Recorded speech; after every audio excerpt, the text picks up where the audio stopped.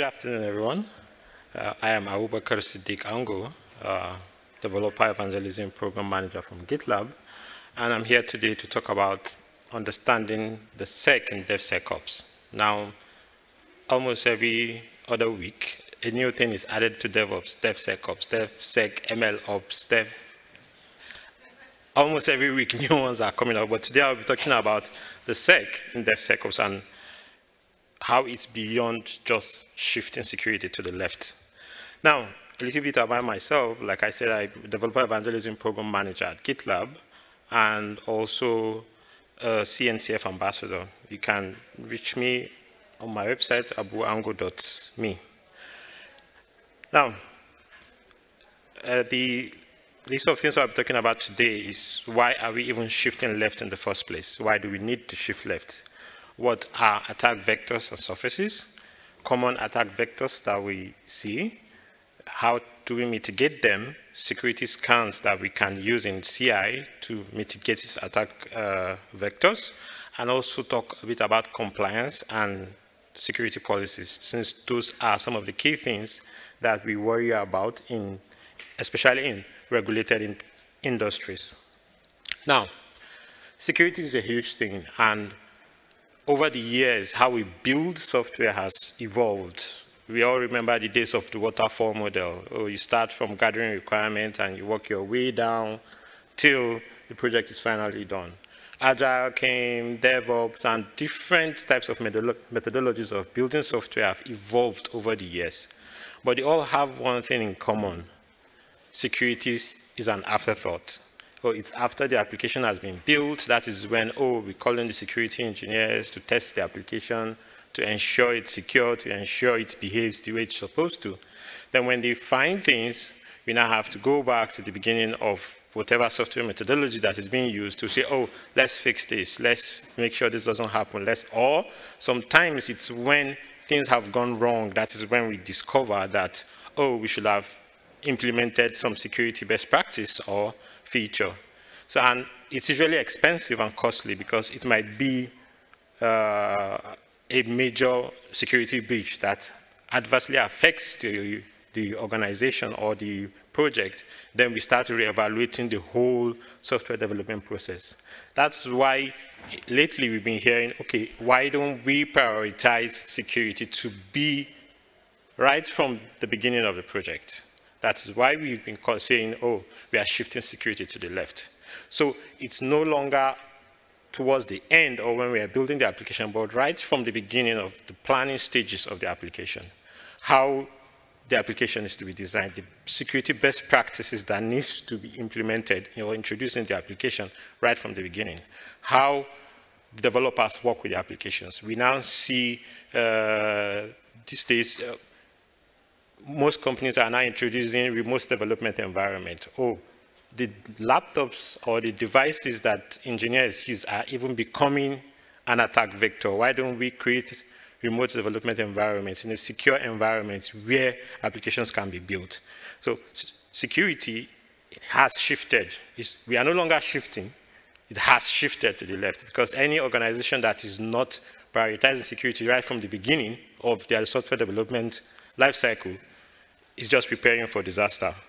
Now, one other thing is, aside from a lot of discussions around DevOps involves talking about how our application needs to be secure, but it goes beyond that. Everything around our application, the devices we use to build our application, the servers that build the application in our CI builds, where we deploy our applications to, even the service providers we use, we need to be able to ensure that security is 360 covered. So previously, we usually hear, I think it's during the Cold War that the term trust but verify became very popular. But now it's no longer trust but verify. It's never trust, always verify. So you don't trust that, your developers will not use the wrong dependencies. Or your dependencies you've used, we all know the famous log4j. You don't say, this provider is secure, so everything the provider should be secure. So what if something goes wrong? What if they get attacked? What if anything can happen? It will come back. a lot of software supply chain security stories are common, and every day we are seeing new security breaches that are happening. Not because you are not secure, but because a dependency or a provider you are using gets hacked. Now, if we look at our software development lifecycle, at almost every stage of the lifecycle, there are points where vulnerabilities can occur. Your developers pushing code, they can push anything. Even if you have 20x developers, not just 10x developers, mistakes can happen. They can push the wrong things, or they can use things that at the end of the day turn out to be insecure. Now, where you push your code to, sometimes a lot of companies host their source code repositories on-premise, while a lot of us use service providers. On-premise, all the resources and environments around your source code management, how secure are they? Oh, if you have a network issue or a network breach, no matter how secure the source code management software you're using is, a network breach introduces a whole new lot of attack issues to your organization. Then when you are building your application, what build systems are you using? In what environment are they being built? Do you have noisy neighbors? Are you using containers in privileged mode? All those things, how is your build system handling your builds? Now, then deploying your application to production. How secure is your production environment? How are you sure between what is expected to be running on your production and what you've defined, how are you sure a change has not been introduced halfway? Now, and even dependencies, which has been one of the major source of issues lately, is the dependencies you are using.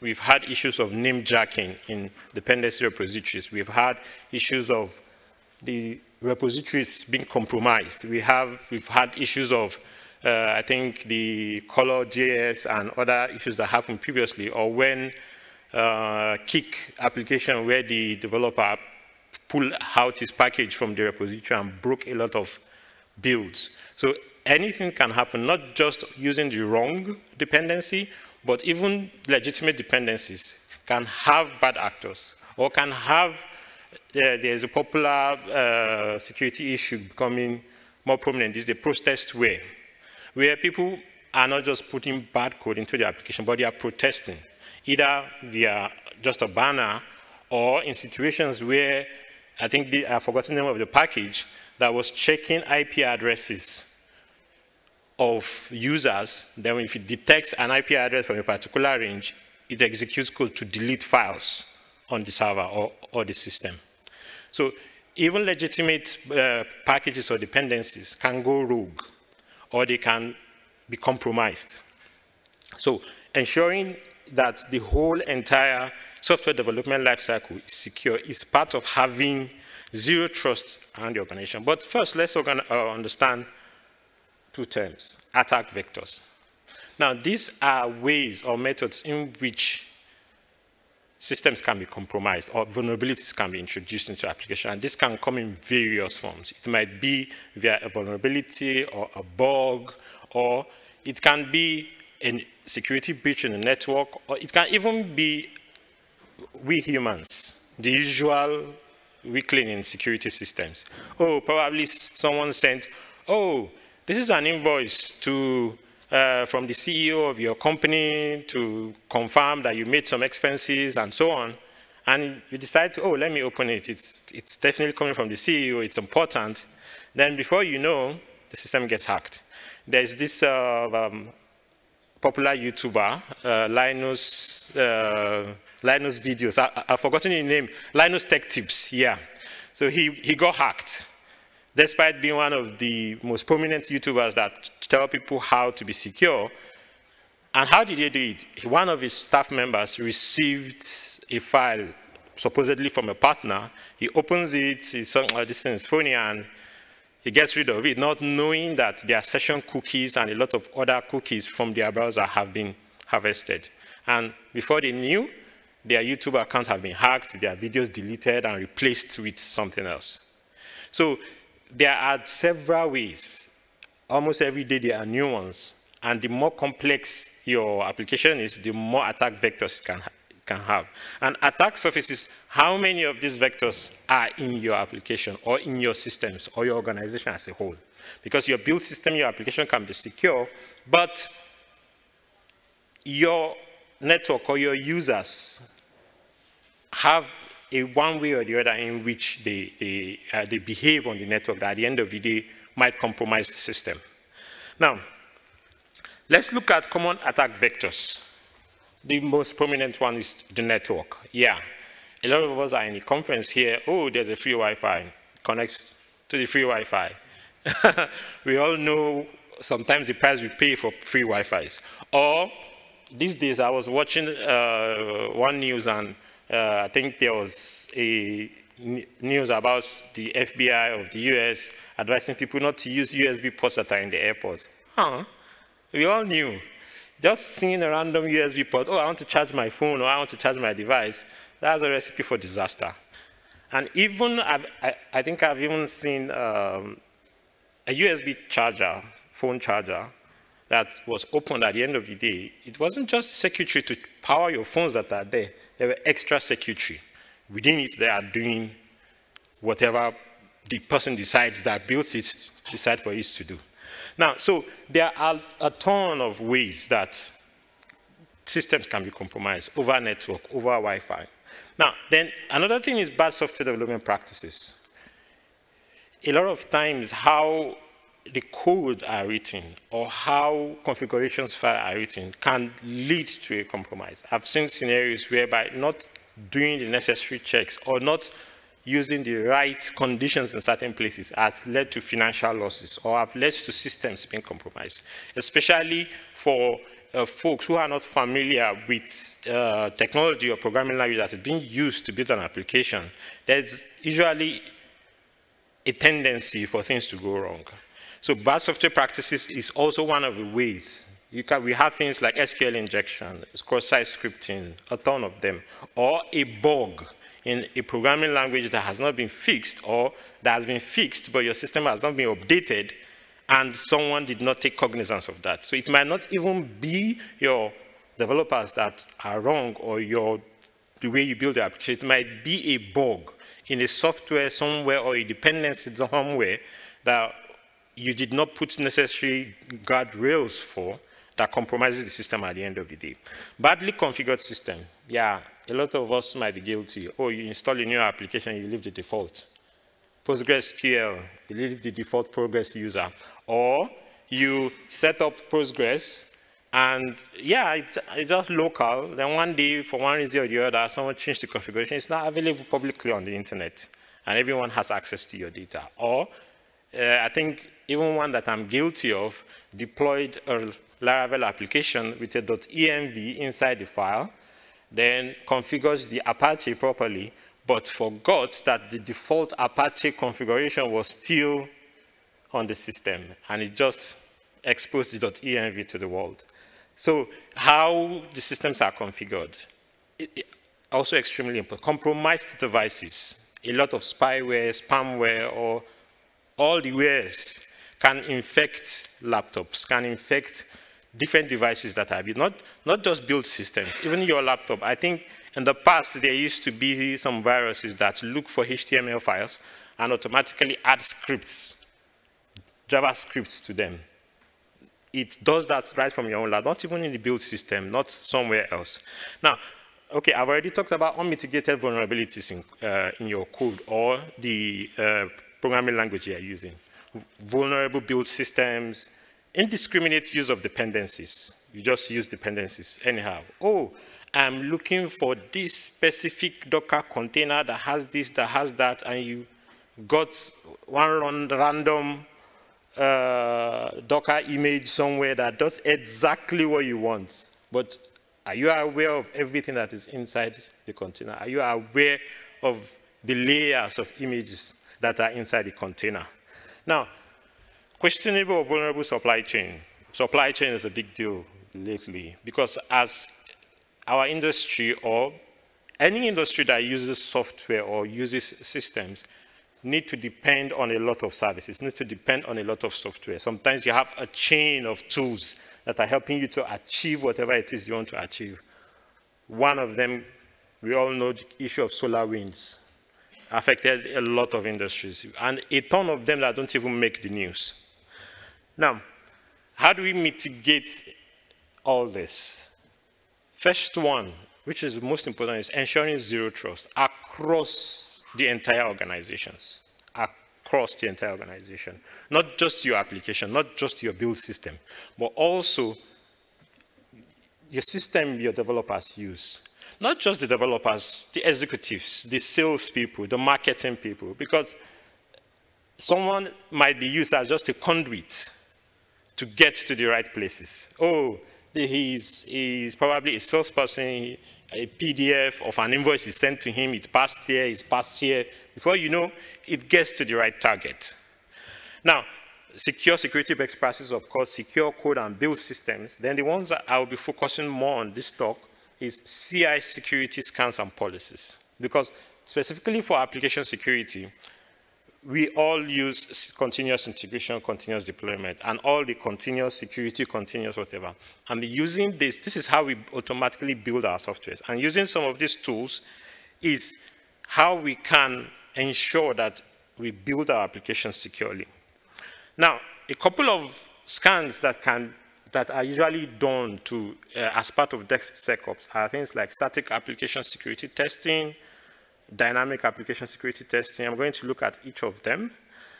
Container scanning, dependency scanning, license scan, secrets detection, supply chain security, force testing, and infrastructure as code security scan. Now, let's look at static application security testing. Oftentimes, the best practices in applications are usually enforced with SAST, static application security testing. Oh, how many of us have used tools that will say, oh, your function is too large.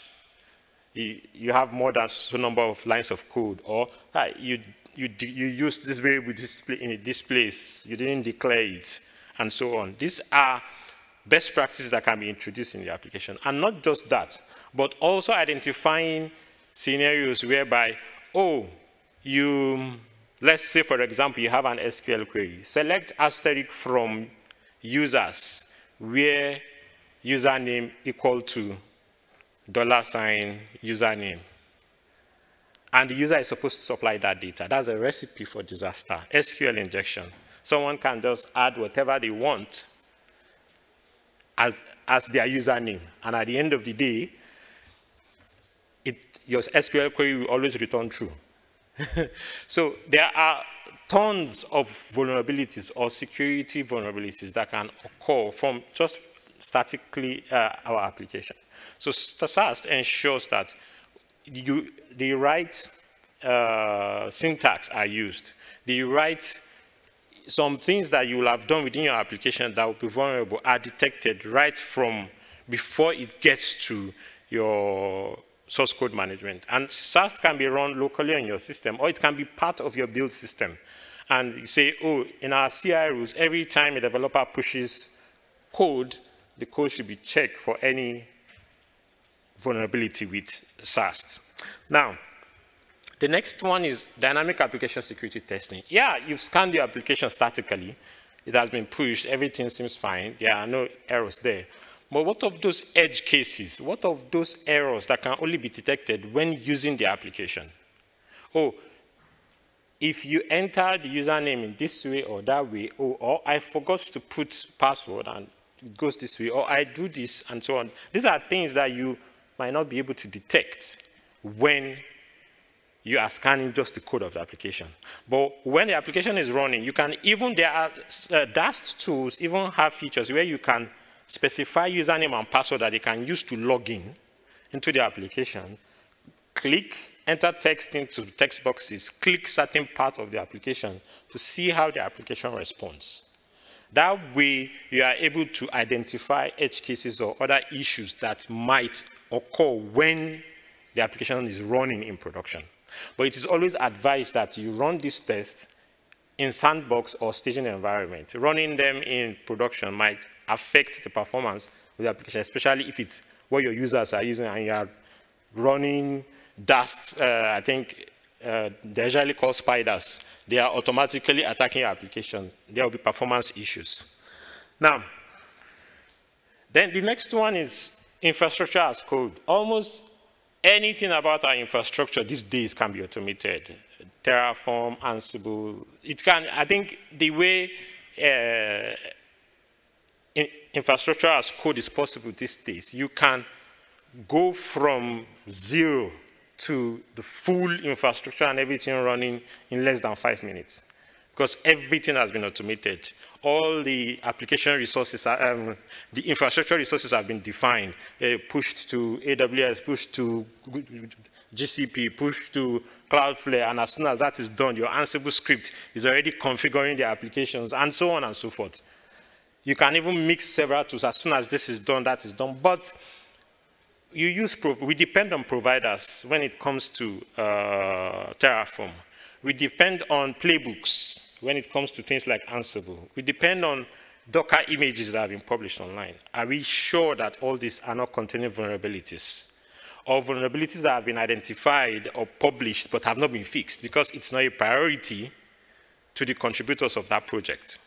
So having infrastructure as code scans in your software, in your pipelines ensures that everything you're using is secure. We even have tools. I think we can list unnecessary spending on infrastructure as a vulnerability too. Because almost all of us have cases where you spend more than your budget, either on AWS or GCP, and you are frantically looking at how to cut down on those costs. There are tools now that will show you, I think, yeah, there are lots of tools now that will show you, oh, this is how much you will spend. Or when you introduce new change to your resources, like, you are previously spending $300 and you just added $10,000. What happened? So I think that too can be a vulnerability that you can check. We have tools like Kix, we have Trivi that helps you scan your configuration files. Then container scanning. Almost everything now are containers. The previous speaker talked about containers being used in almost every part of infrastructure lately. And in building containers, images are used. And almost all images have this from, the first statement from this image, from that image. Some start with from scratch, but a lot start from a particular image that has already been built somewhere, then adds more layers to it. How are you sure of where that your from is coming from? So, and even some of the layers you yourself are adding, what practices are you adding? What things are you adding? What other vulnerabilities are you adding because you added the script or you installed a new binary into your own image? At the end of the day, what vulnerabilities are there? It is extremely important to scan, especially containers, because any number of things can pass through. Now, for example, in the image here, when using scans, you can even have your CI scan to show you, oh, the number of, a lot of these tools can have summaries for you, like, oh, these are the number of severe vulnerabilities that have been detected in your container, or this is the number of them, so that you can take action on them. Then, not just scanning your containers before you push them to production, but when they are running in production. Okay, you've defined your Kubernetes resource file.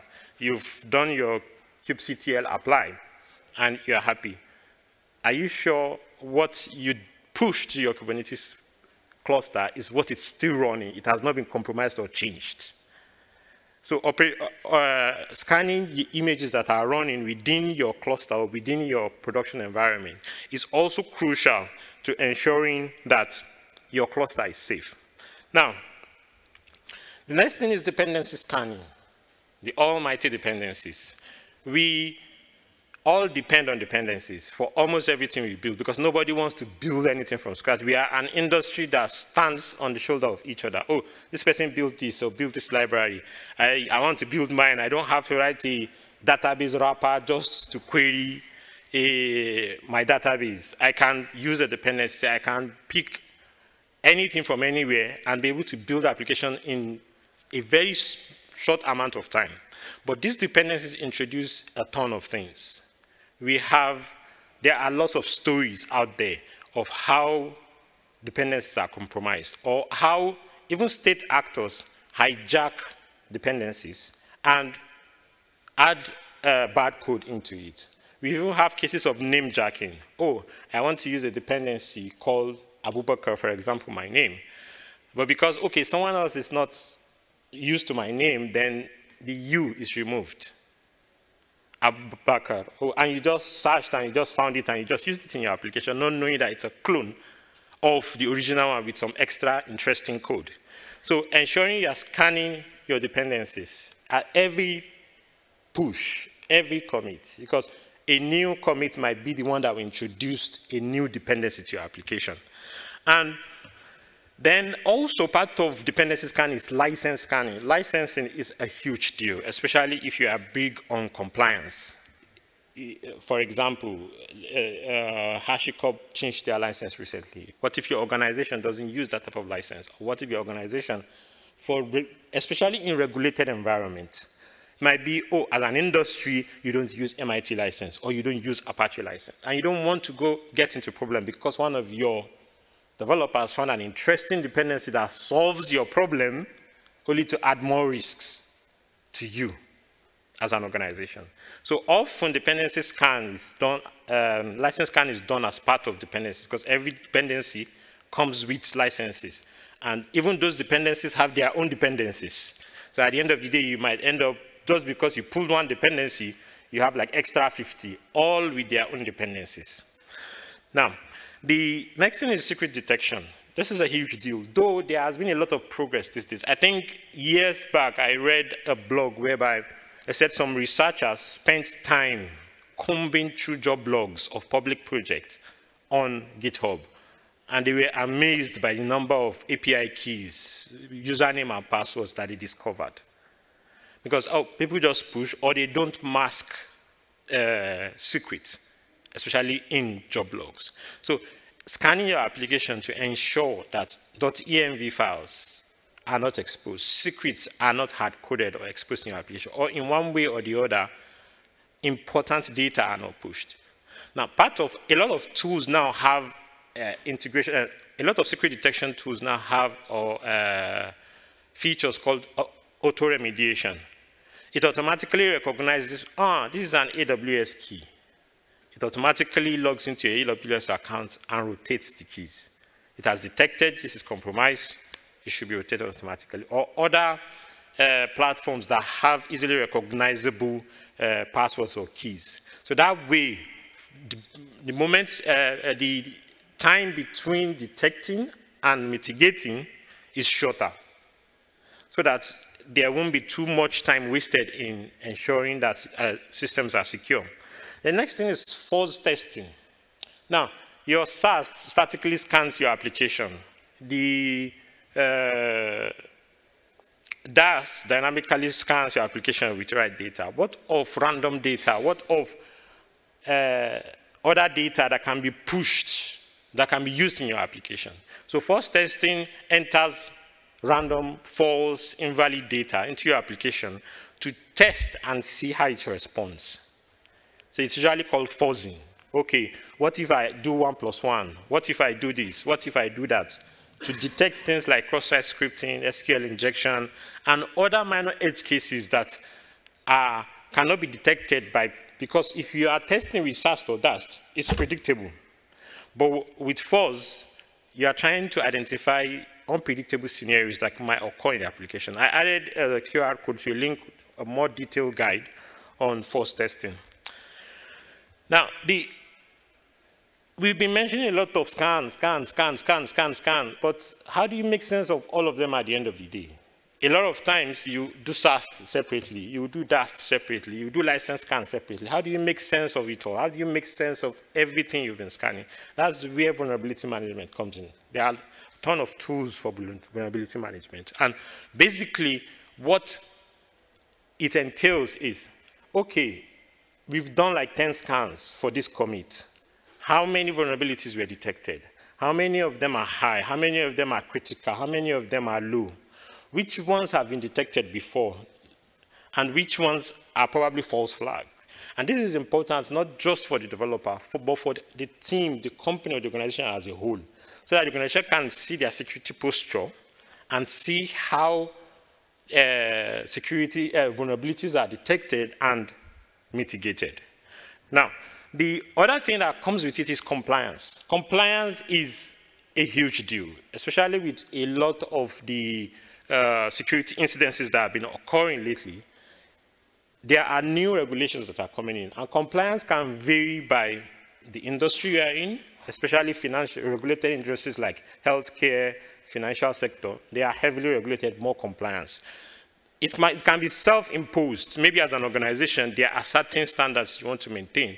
Or it can be country-specific, regional-specific, like GDPR for the EU, or country-specifics. Some countries have policies that if you'll be managing data of their citizens, it has to be localized in the country. How do you, and it's not moved. I think there was a time the EU wanted to penalize Facebook for moving EU data to the US. I once read it. So how do you ensure, as you build your application, you don't violate these policies? It might not be a vulnerability, but it's a risk for a project or an organization. And compliance has become so huge that organizations prioritize meeting compliance at every stage of their software development lifecycle. And aside from that, security policies. Okay, a vulnerability has been discovered. What happens next? Security policies can be put in place to ensure that, oh, if this number of CVEs are detected, or this number of critical are detected, that PR or MR should not be merged until someone from quality assurance, until someone from the security team reviews this. Or suddenly we detected a license that was strange. Legal team must approve. Or we identified a new bug from somewhere. Oh, this particular group of people must approve. That way, the organization or project ensures that they are always meeting regulatory compliance. Now, the next thing is software supply chain. This is a huge deal now with the cases of SolarWinds, Log4j, and so on. A lot of organizations want to have more control over what they are consuming and how they are consuming it. Even when you are consuming a dependency or a software, you want to know, you want to have the provenance. That is, how was it built? What are the things it depends on? What are the, in which environment was it built? So that you can replicate building the application to ensure that it's secure. Now, you can also have things like software bill of material. You want to know everything that was used to build this application and all the dependencies it contains, so that you as an organization can further check, like we said, never trust and always verify. Check that that dependency or that application you are using from a provider is meeting your security policies or is secure. Now, that's the all the things I want to mention. The key things here is attack surface is ever increasing for projects. We've had, I think there was a time I was doing some research for an article about protestware, and there was this dependencies that was modified, that was overwriting anytime it detects certain environments or certain project, legitimate dependency, it's overwriting code. It will go into the system and start deleting files. There was also this time, if you remember the case of Kik versus NPM, where a developer of a package called Kik was asked to rename the application because the Kik messaging app complained to NPM. And out of protest, he deleted all of his packages. And one of his packages was a very popular one, LeftPad. And a lot of people were using LeftPad. As soon as he removed it from package registry, any pipeline that depended on LeftPad were just failing. Before it now became an issue that how do we ensure that packages that have become utility, basically, are secure and are available. There are lots of ways that systems can now be compromised. There are lots of ways that The attack surface is ever increasing, and our applications are becoming more complex, more complicated by the day. And as they become more complex, the attack surface is increasing. That's the end of my talk. I don't know if you have any question.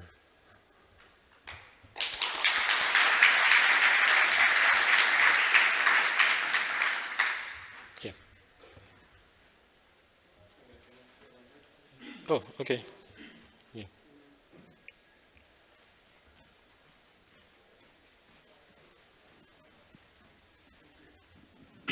Thank you for your presentation. You mentioned fuzzing embedded to the GitHub. Could you tell me more about the tools under the hood, whether it depended on the language or you use some common tools? What's the fuzzing tools you use? Yeah, I can't remember a specific tool now, but I think there are quite a number of them out there, though I can't remember any of them at the moment. Okay, thank you.